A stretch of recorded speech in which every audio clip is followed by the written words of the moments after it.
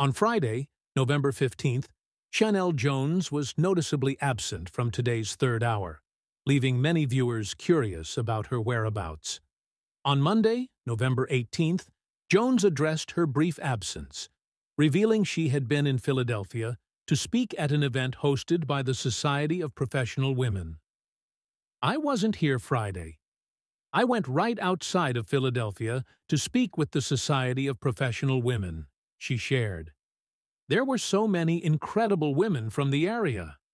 I stayed until the very end, talking to almost every single one of them. I love that kind of stuff.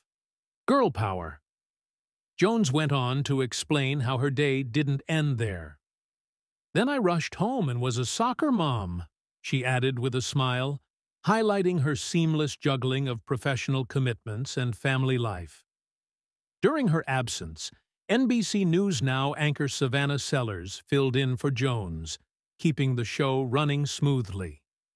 Jones, a beloved member of the Today team since 2019, recently celebrated her longtime co-host Craig Melvin, who was announced as the new co-anchor of Today, alongside Savannah Guthrie.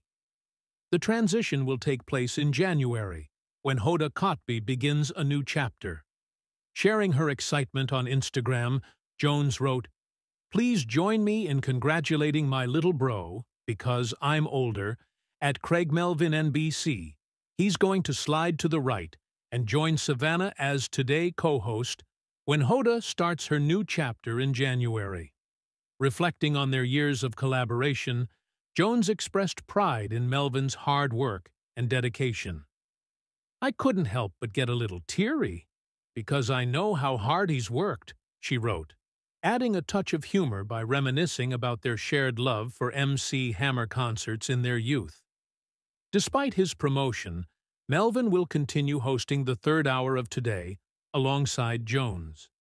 The duo's long-standing partnership and genuine friendship were celebrated in a heartfelt video shared by Today, where Melvin reflected on Jones's advice. "Today, just receive it." As they prepare for this exciting new chapter, Jones and Melvin look forward to continuing their work together, with Jones emphasizing, "We have a good thing